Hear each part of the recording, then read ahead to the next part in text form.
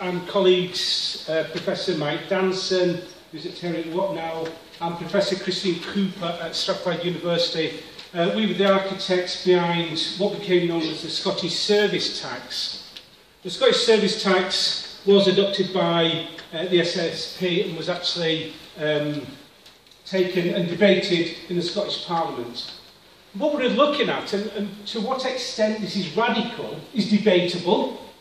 To what extent, but, you know, what we would argue is that it actually addresses what is known as regressive taxation. The current tax system is actually regressive. So we're looking at ways we can work under the current legislation.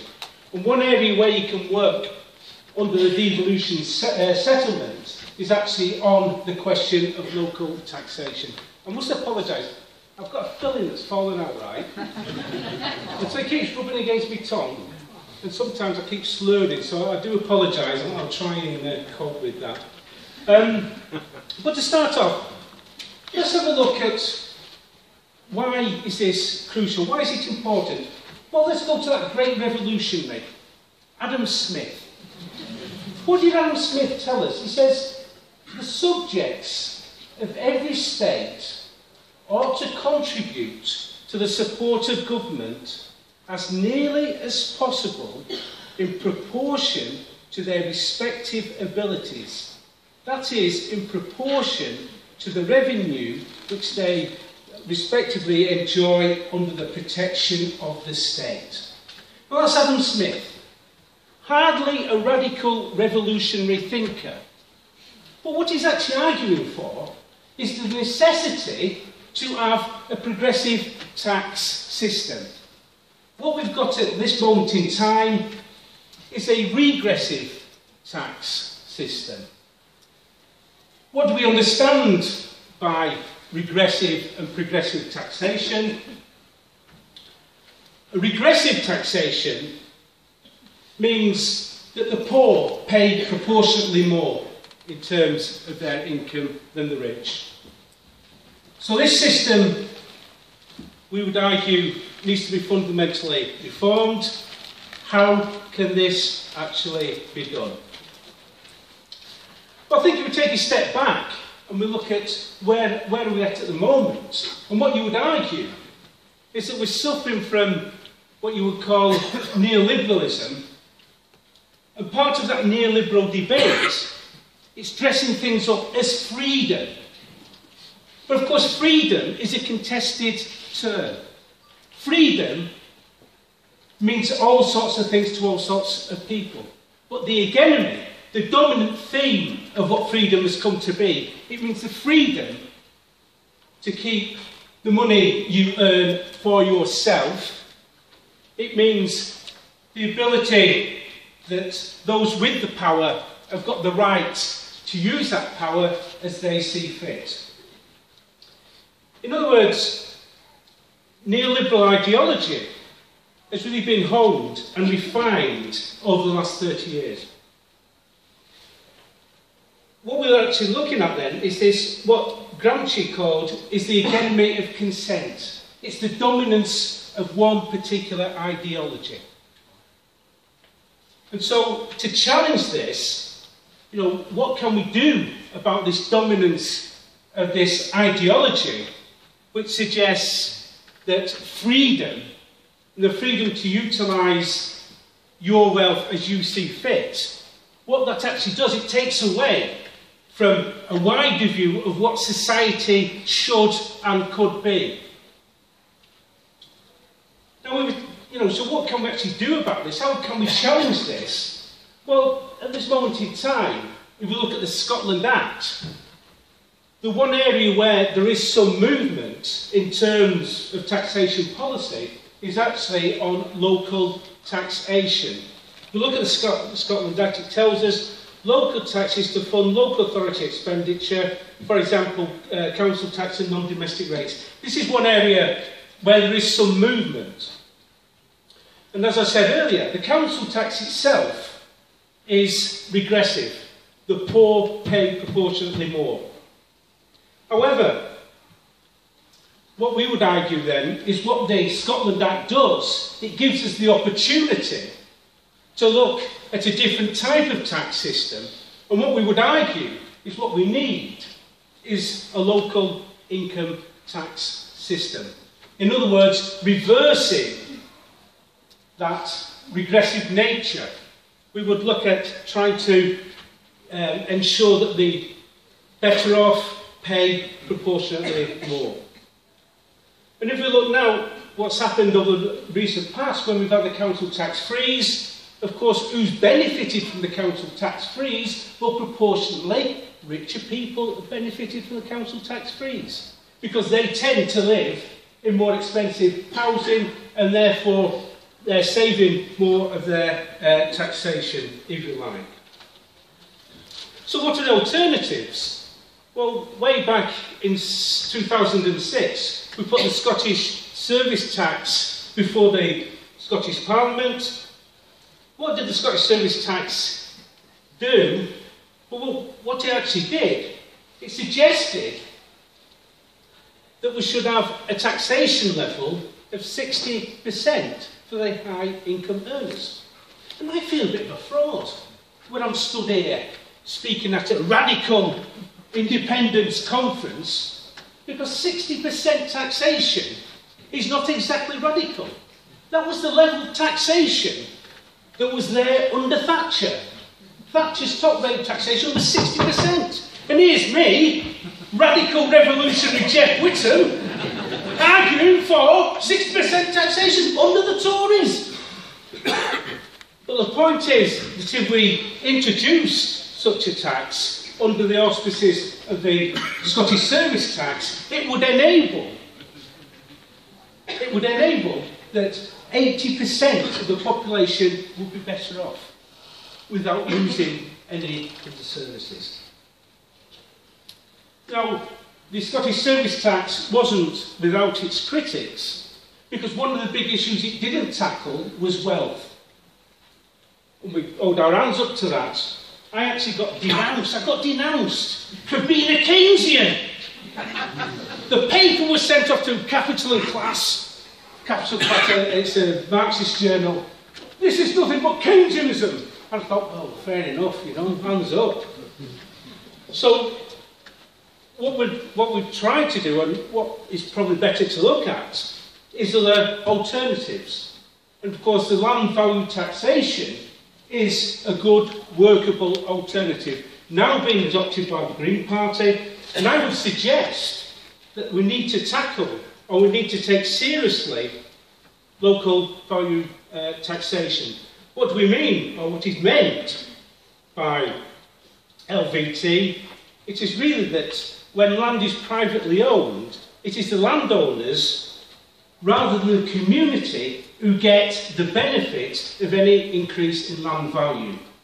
So what you can quite clearly have,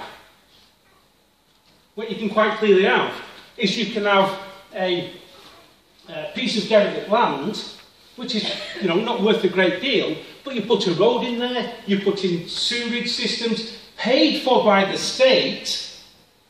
What happens is that land increases in value, and the expenditure has come from taxpayers, but landowners are getting the benefit. So an LVT would be one way forward in trying to tackle that. If we take Scotland as a whole, what we've got is 19,460,000 acres of land, almost half owned by 969 people. That comes from Whitton, who's speaking at the conference today. And what we find is these landowners, they are the major recipients of EU funding. We can look at the Duke of Roxburgh, owns 55,136 acres, developing a 48 wind turbine farm. He's generating 30 million a year from that. 17 million is from subsidy. So we're seeing that increasing value of that land paid for by taxpayers, but of course the benefit is not coming back to taxpayers, it's going to the individual landowner. Just one final point, if we really want to be serious about tackling deficits. We can look at the work of Professor Philo, who calculated that a one-off 20% wealth tax on the wealthiest 10% of the population in the UK would enable the national debt to be wiped out. So it is these very small measures which we can take, which are not going to cause hardship. I do not believe that the 10% of the population, if they're going to pay an extra 20% one-off tax, are actually going to be queuing up at the Dole office next week. So I'll leave you with those thoughts, and thank you very much indeed.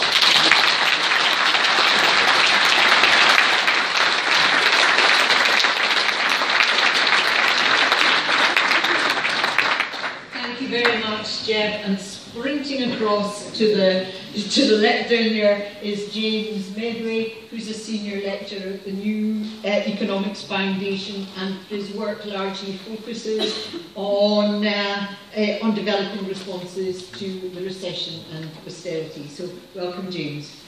Thank you. And thank you for the invite to speak. I'm also going to start with an apology, although not a medical condition this time, touch wood at least. Something much worse, actually, because I wanted to start talking about George Osborne. And David Cameron. David Cameron, earlier this week, you'd have seen, he suddenly pops up after some period of time where Osborne in particular had been pushing this line, I'm supposed to be working on the recession's over, so that's me, out of the job, presumably. The recession's over, growth has returned, everything's great, and then Cameron pops up this week to say, well, there are red warning lights, that was his phrase, across the world economy, there are red warning lights out there, be afraid, be very afraid of what's happening, Japan going back into recession, the Eurozone continuing into stagnation, red warning lights across the whole of the global economy. Of course, he misses the biggest red flashing warning light of all, which is the one hanging over us and hanging over the economy that we all happen to live in. Because if you look at what has happened over the last 4 years, the record of absolute, complete and near total failure on the part of this government is quite something to behold. Really quite something. They had one thing they were supposed to be doing, one plan.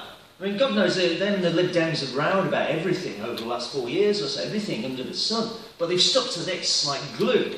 One thing they were going to do, austerity.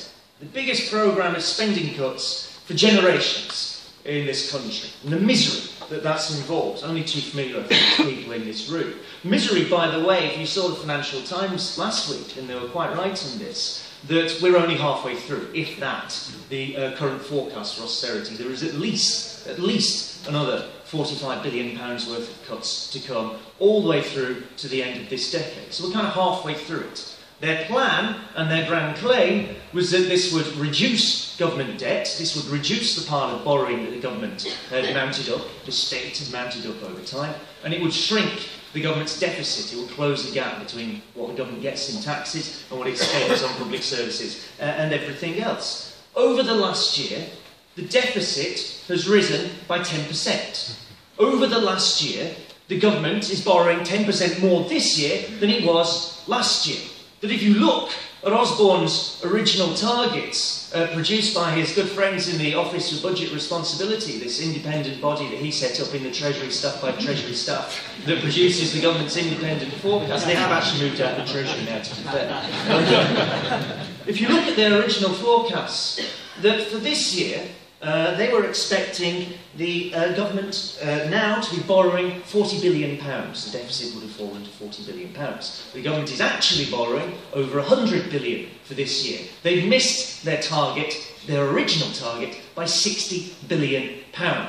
That's one target missed. The next one, we're going to start bringing the debt back into line. The figures in this are incredible. You hear it sometimes repeated, it's right, that this government has borrowed more in the last 4 years, has added more to the debt than the previous Labour government did in 13 years. That is true. Of course, it's also true that the government has added more to the national debt, to the public debt, in the last 4 years than every single Labour government in history has added to the total stock of debt of this country. They borrowed another £517 billion in total. Now, if you're two things that you're going to say you're doing, you're going to bring the debt back under control, you're going to close the deficit, and you miss these catastrophically, What you're looking at is a record of near total failure on any single thing that you set yourself as to what you're going to do. The only bright spots they can point to is that GDP's going up. Well, hip hip hooray, we've heard some of the problems just now, of course, with gross domestic product as a measure of anything, and of course that jobs are being created. But therein lies the problem. Because yes, jobs are being created, this is true, but what jobs they are.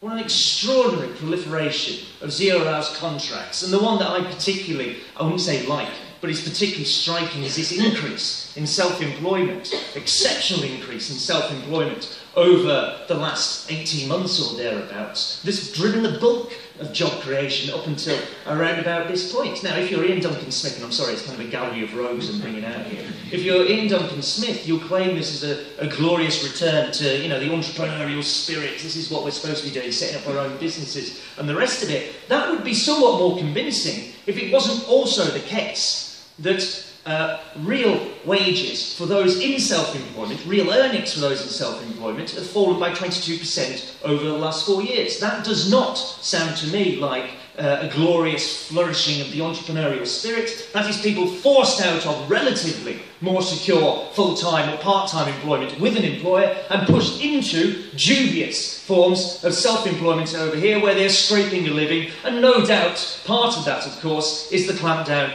on how you can get, you know, unemployment benefits, JSA, and all the rest of it that is pushing people into claiming to be self-employed. That this is a completely sham recovery. This is a completely sham recovery for most of us when you see that real wages, real earnings for most people have fallen by about 10% over the last 6 years or so. They've fallen every single year for 6 years. This is the longest, just to be clear in this, the longest sustained decline in living standards for most people in this country since official records began in 1856. This is worse than the Great Depression. This is worse than the lesser-known First Great Depression in the 1870s. This is an extraordinary period of decline.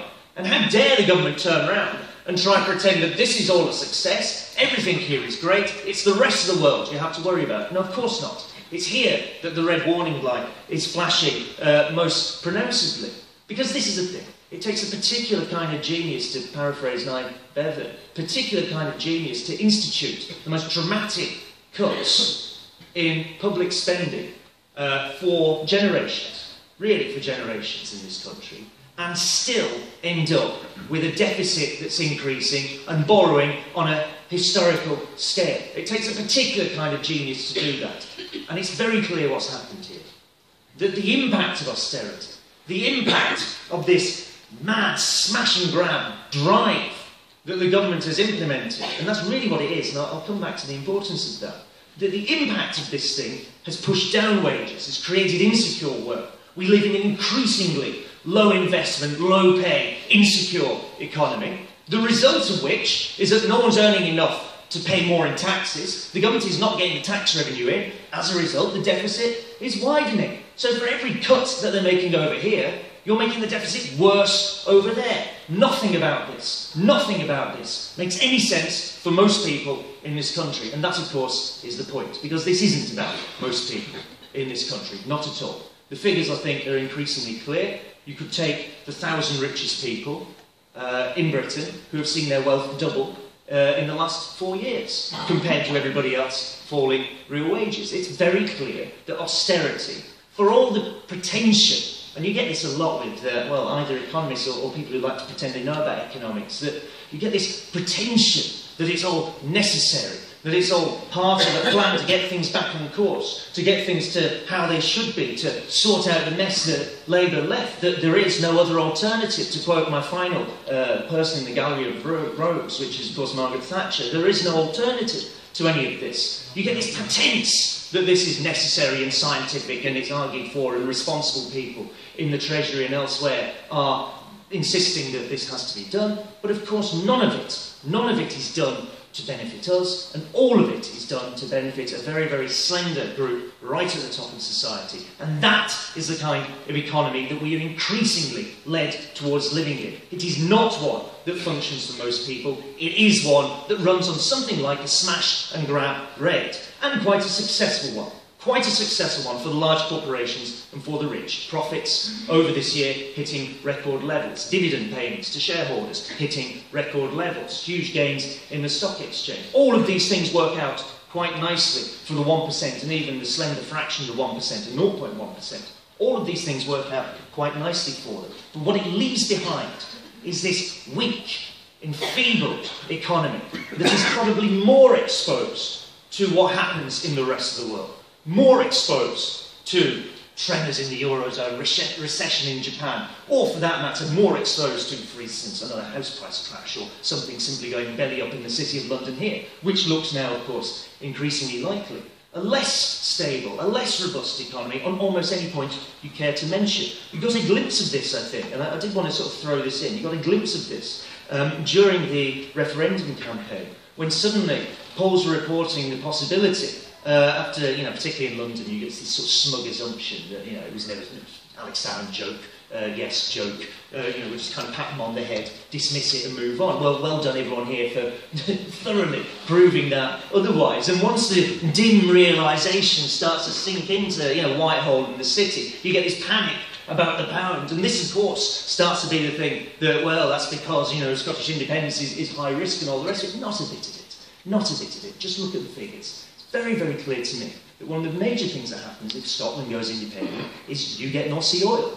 That's yours. And that means that the rest of the country doesn't have North Sea oil exports anymore. And what is already a catastrophically bad current account situation in Britain, that every single year since 1983 we have imported more stuff from the rest of the world than we've sold to the rest of the world. And this, by the way, has happened because we basically wiped out much of manufacturing. This is kind of a long-term issue that we've got here. That every year we've done that, to the point where the current account deficit has risen since 2008, to the point where it's about 5.5% of GDP. It's at an unsustainable level already. Take out North Sea oil, the rest of the UK economy is completely without any solid international foundation at all, and that was what was driving the panic in the pound. It's a glimpse of the kind of issues that I think we're very rapidly heading into, and that austerity is itself marching us down the line towards another crash, towards another major banking failure. It's always you feel slightly risky,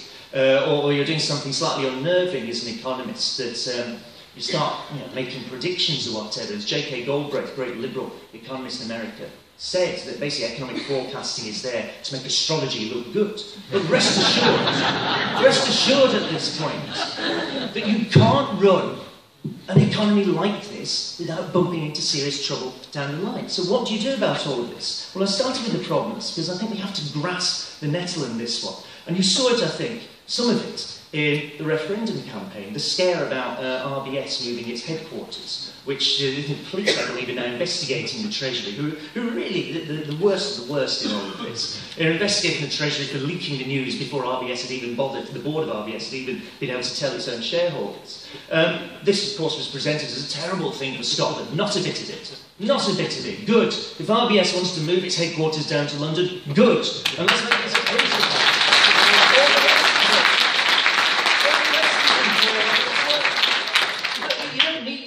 RBS here, sure, keep the branches open, keep the people's jobs, frankly, employ more people in the branches. Let's have more bank branches. Let's not have, automated computer, credit reckoning and all the rest of it. Let's get back to a model of banking. You're going to need banks to carry on having money. You're going to need somewhere safe to put your money, make the occasional loan. That's what you need. You need that kind of relationship banking. Let's employ more people who are actually doing something useful inside banks, and let's not employ the people at the top who aren't doing anything useful, but doing very nicely, I think. If RBS moves down to London, you don't have to carry the can when it fails, and it will. You don't have to carry that anymore. Same with any other banks here. I mean, we have to deal with the problem, but that's kind of our lookout. We'll think of something. But good.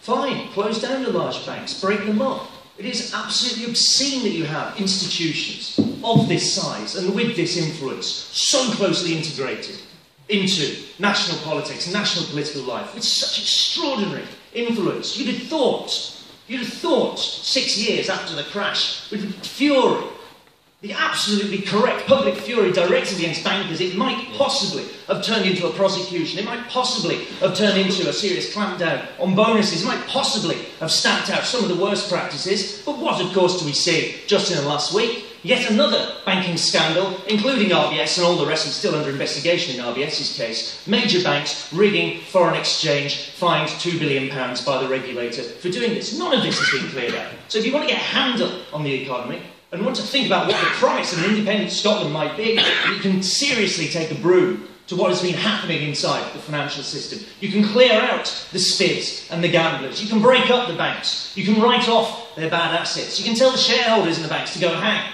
You can do all this and get yourself to a financial system that starts to work for the people rather than the people working for the financial system. That's one of the things you can do. But that means breaking up the banks. That means breaking up their claws, their hold on power. That means breaking up the Westminster system that supports them. You know, my old boss at the Treasury, I won't name him, I'm not going to suggest he's personally corrupt. He was happily taken off to run the nationalised banks in the midst of the crash. He then went off to one of the private banks. I now looked him up the other day. He's back as Deputy Director at the Treasury. There's a revolving door in this place that has to be broken.